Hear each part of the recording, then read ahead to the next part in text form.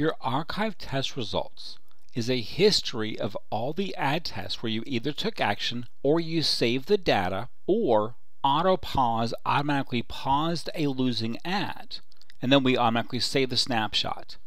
So if you're in your test results and you select a test and you click archive, or you're within an individual test result and you click archive, or you take an action such as pausing an ad.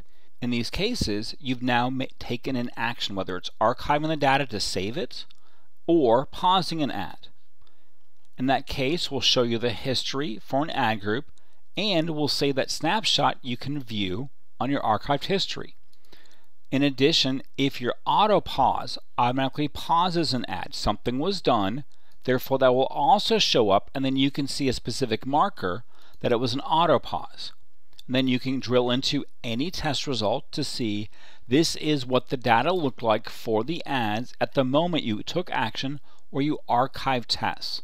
You can always look backwards in time to see your previous testing data, whether you took action or just saved the test result, so you can always review any previous testing information.